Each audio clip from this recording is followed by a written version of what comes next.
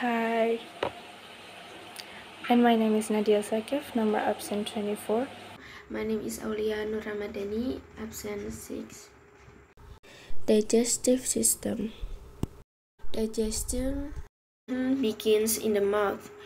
Teeth cut food.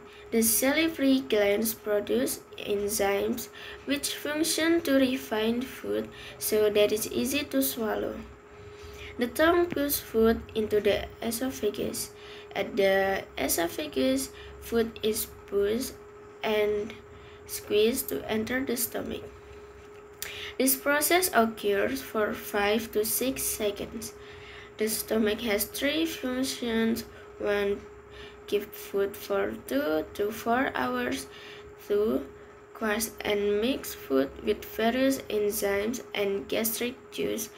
3. Put food into the small intestine until the stomach is empty again.